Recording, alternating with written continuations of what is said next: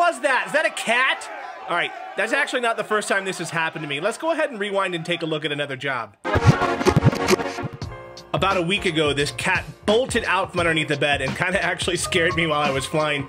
I don't know what it is about cat people, but when you tell people to put their pets in a safe place so you can fly and leave the doors and windows open, they always remember the dogs and never remember that they own a cat. All right, so let's get back to the Avata video.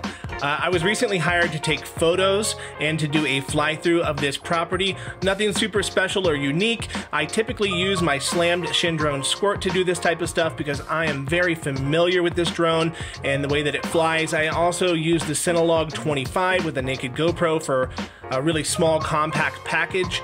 And you know, I'm really familiar with it and I love the way that it flies. So on this job, I was going to use the Squirt, and since I just got the Avata, I thought, well, maybe after I get all of my packs done with the Squirt, I'm gonna go ahead and try to do a couple with the Avata.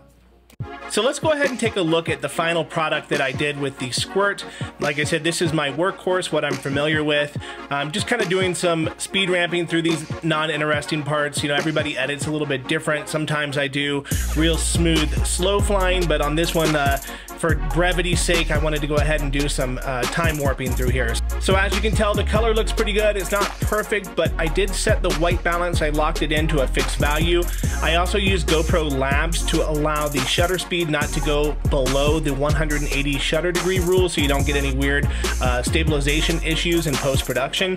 And I also set an ISO limit of 400, which gives me a pretty good amount of light. It doesn't look too grainy. I did clean it up a little bit with some noise reduction software, but overall I think the video turned out pretty good.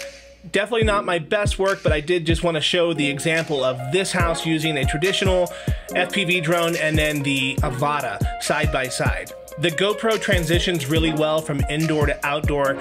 I mean, you can see blown out windows and things when you're inside, but that's just the nature of it. Now, before we move on to the Avata footage, if you guys are interested in all the pros and cons of using the traditional Cinewhoop versus using the Avata, check out this other video I made. Okay, so now on to the Avata footage.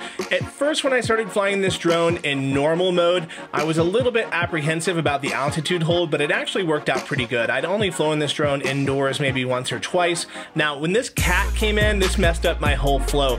It actually came in through that back door, and I thought I let a stray into their house, so it kind of threw off my whole vibe for the rest of this flight, and I didn't have time to do another one since I'd already ran 2 packs with the Cinewhoop, and I did photography, and the client was waiting for me outside. There are some differences here. There's some bobbles and things left and right that I'm not used to. I would say that half of this is my fault because I'm not used to the sticks on this drone.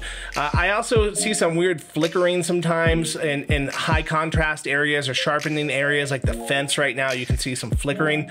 I don't really like the way that this camera transitions in auto from one space to another as much as I do the GoPro, but that all might get smoothed out in a future update. I definitely want to give this drone another try to see how I like it. I need to get a little bit more used to the sticks. I wish DJI would allow us to do some sort of cine mode or something that's on the Mavic where when you're in normal, the sticks are just real smooth and controlled. Now, you may have noticed I did not include the basement in the Avata footage. I actually tried to go down there and film it real quick before I left, and the drone was acting strange. It was like almost like it was in the wind. I couldn't get it to calm down. It was pushing itself against this wall. I basically had to put it down on the ground and disarm it. Not quite sure what's up with that. I personally will not be switching over to the Avata for professional fly-through or one-shot work. It just doesn't quite meet the standards of what I'm used to with my other drones. It has some great features.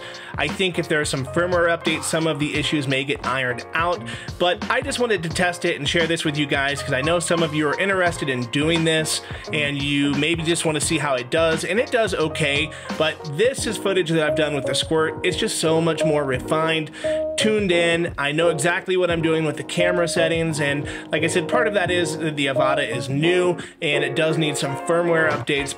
I will not be making the switch from my traditional FPV drones to the Avata for this type of work, but I do want to try and squeeze in a few battery packs on each of these jobs that I do if time is permitting, just so I can refine my skills with it a little bit, and you know, maybe with future firmware updates things will improve and I feel like it's a better option than using what I'm using now. But as of today's date, I'm still going to be using my traditional FPV drones. I want to thank you guys for sticking around till the end of the video.